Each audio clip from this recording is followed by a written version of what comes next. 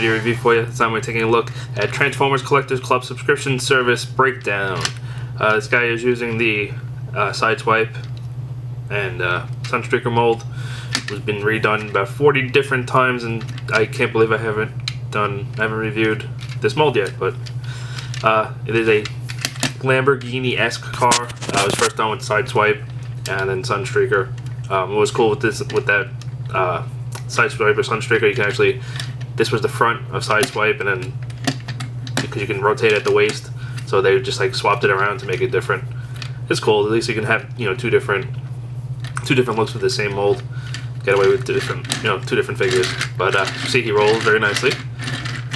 This mold, since it has been used so many times, I mean, even the club has used it before. They used it for punch counter punch, which I also have, and that thing's a big floppy mess. And this guy's kind of a big floppy mess. He's not that bad, but let's take a look at the tech specs real quick and everything. The baggie it comes with, like I said, I don't really open these because I don't really have a place for them right now, and I already know how to transform them. So, but if you want to read the bio, well, there's his tech data. If you want to read that, and it's not focusing very well. There we go. Here's the bio. If you want to read that, you can pause it and take a look. A little bit of glare there. Try to get rid of it. Yeah, so there we go. So yeah, just have a cool picture of him too. But get that out of the way. So why don't you go away? So yeah, here we have the vehicle. Like I said, he is a Lamborghini-esque car. He does have the Decepticon logo on the hood, off center like he should. Headlights are not painted. They're just plain white. It's actually a different color white. It's actually, this figure actually isn't white. It's actually an off-white. It's almost like a creamy color, like a yellowish white. And I'm not crazy about the color. It should be, you know, white. They did add a rub symbol, which does work. As you can see right there. Very cool. So, not a ton to say about the robot, about the vehicle mode. You do have, again, on the intake, there's a blue stripe. You can see the blue stripe around the edges. Paint job is nice, it's just kind of lacking. I wish it would have had a breakdown license plate right there. The rear end looks nice though, otherwise. I wish that spoiler was painted a different color, maybe make this silver along the vents where the engine is. And a little bit lacking in paint. Could have been done a lot nicer. But he's not terrible, he's just kind of plain. So you transform him, I'm going to take this top section off, and that's going to go back on later in a different spot. Depending on which version of the mold you're using with this guy, you can form this with the weapon to make a different gun. You can put it in different spots, but we're going to just put that off to the side for now. The tailpipes pop off and form the gun. They just pop, see that a square hole there, and there's a square peg right there where that peg's on. So to transform him, I'm going to start by coming at the rear end and just splitting it and just leaving the halves along the sides. Kind of crack the legs in half and fold them down like so. Rotate it at the waist 180. Come along here, and there are little black tabs on the foot, and just get those to pull the foot out. And again, the different version of this mold would turn the feet different ways to get different looks, which is cool because at least you can have, you know, unique looks depending on the figure. But for this one, we're going to put the foot out this way, so that this part will be the front. The feet are very floppy in that, both in the hinge and in the ball joint. Again, this mold has been used many times. Pull the feet out. We even use it in the Red Alert version for the custom class at TFCon 2011 or 2012. I'm sorry. But yeah, that's basically the lower body done. So we're going to come up to the top, to the upper body. We're going to, oh, see, that got flipped up. Anyway, flip up the front grille, kind of separate at the doors, and just lift up. These will become the arms. Pull, this whole thing is on a slide, so just pull it up. You can see it slides. We're going to The best way to do this would be, we need to get, okay, there's an arm here. See where that screw is, and that has to go on the other side. So you just kind of got to finagle it. There we go, until it's that way. And you want the wheel on the inside. So kind of like when the wheel is over here, just kind of finagle it down. There we go. And now we're just going to flip the arms up out of the way, make sure the wheels are straight up and down in there. Extend this all the way out. Ooh, excuse me. And then we're going to fold it down in half. So we're going to fold it at this rivet. Going to bend it in half of that so it goes up and down. And then fold it again like that. Kind of just extend it all the way up. And just kind of put, gotta make sure the wheels are straight too. Just put pressure there and it'll seat where it needs to seat. This is going to be the front, so what we're going to do is come over here, rotate the door panels 180 and flip the fist that way. So again, that's front, right? Yeah, that's front. There's a cut for the peg right there, so you want that to be the back. So you want that to be the front. This is on a swivel on the door, so you just bring that around, swing it up. Swing the fist around. We're almost done.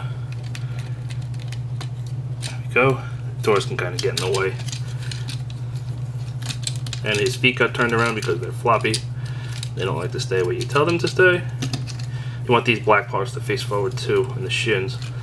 But now for the head reveal, which is actually a pretty cool gimmick, you actually just take the roof and you rotate 180 degrees, and out pops the head. And as you can see, it's a very G1 head, which is the only reason this figure exists, is to have the G1 head. That's why they made the figure. Yeah, not crazy about him. But yeah, hold on. Getting him to stand isn't the easiest thing in the world. So we're going to take the intake, whatever part you want to call this, and there's a set of tabs up and a set of tabs on the bottom. So we're just going to use the rear tabs and kind of give him like a thing behind his head. Take his gun, plug it into his hand, and there we have Breakdown in his robot mode. Now, of course, being from the club, the figure arrived in one piece, but mine, an assembly error. When I rotated the head out, I basically got about there, and the head would be completely extended, but the backpack wouldn't go past that. So what I had to do is I had to take the entire torso apart, fix the gear, line up right there, because it's basically it's like a rack and pinion. There's a round gear, and then this headpiece has a straight gear, kind of like a rack and pinion steering works. So when this rotates around, it just moves the straight pin up and down that the head's attached to. And I just had to reseat that gear properly. So and then after I did it the first time, when I rotate it this way, it would go like that. So it took a little bit of fiddling around, but eventually I got it. So now it actually lines up straight up and down. So yeah, just be aware that might happen to you. I don't know. Might just be mine. It's probably my luck, but luckily there's just a few screws and 5 or 10 minutes of my time. So like I said, he's a fiddly mess because mold is shot and things like to fall apart. So yeah, as far as articulation, head is on a swivel. Shoulders are on a ball joint, and they also move as part of the transformation. That little arm part I was telling you about. So just that's not supposed to really move, though. It does move a little tiny bit, but it's not meant to. Cut above the bicep, double bend at the elbow, so you can get a good range of motion. Swivel at the wrist, rotate at the waist. Ball jointed hips. Yep. No cut above no cut in the thigh. There is about a 90-degree bend, almost 90-degree bend in the knee. There is a cut above the knee. I knew there was a cut somewhere. You can do this motion, but that's for the transformation. You can count that as articulation if you wish. And then feet are on a ball joint, and a swivel for the transformation. So pretty good range there, even though most of the time you're going to try to keep them standing because the joints are so weak from mold degradation. But yeah, the head is very cool because they basically just want to do another breakdown, but they gave him a complete G1 head, which is cool, but it's kind of weird to see a modern Transformer with a G1 head. Do like the head though. Wish they would have done a different breakdown. You know, why do we need another another breakdown? I don't know, but they gave it to us. Again, getting him to stand stinks. But yeah, not crazy about this guy. Very generic, very much like, oh yeah, that's totally something we can do. Make a breakdown with the G1 head. Cool, yay. And it's very plain. I think stuff like Classic Scourge or Circuit. Why did I say Circuit Breaker? Circuit is a much better, much neater idea than making another breakdown and reusing this mold again. I don't know. I kind of feel like he would be good in on an IDW shelf, because this is basically what IDW breakdown looked like. So there's an idea of someplace you can use him, because obviously I'm using the Fans Project, not Stunticons for classics. So I don't know, maybe IDW. Yeah, like I said, meh. It's not a bad figure. It's just this mold has to die, or they need to recast it or something, because it's shot. It's beyond shot. It's just it's actually standing up pretty good now, but it doesn't really fall apart when you play with it, like when you just pick it up and shake it. But once you start playing with it and trying to pose it, it's very, very, very hard to get him to hold any pose, except for NA stance. So, I mean, if you can grab him cheap, I have a feeling that for some reason Circuit isn't very popular, at least not in the club's eyes. So it's up on the club and up on TFSS and BBTS and stuff for cost or below cost.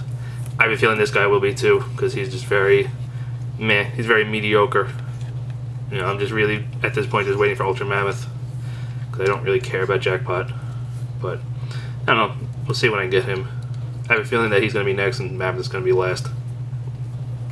But yeah, like I said, if you don't have a subscription and you want to pick this guy up, I have a feeling you won't have a problem, because I think he's going to be cheap. But like I said, it's just breakdown with a G1 head. So if that's something you like, something that floats your boat, cool. That's totally what he is. He totally fits that build just perfectly fine. The head does look awesome for what it is. It's just very mediocre to me. So yeah. Also, because this is the spot they usually use for the faction symbol, you can see the outline for the faction symbol, like what this would be a Decepticon logo right there, but they put it here because that's where it's supposed to go for the G1 figure. So there's nothing there, and it just looks like it needs to be there. So that's just something aesthetic. Something aesthetically I don't particularly like. But at least they painted over it. And there he goes. Told you, he does not like to be touched. He's definitely good for sitting on the shelf and not doing anything though. But once you want to touch him, nah. So yeah, this has been the video review for Transformers Collectors Club subscription service 1.0. I don't know why they had to put 1.0 in there, but whatever. Transformers Collectors Club subscription service breakdown.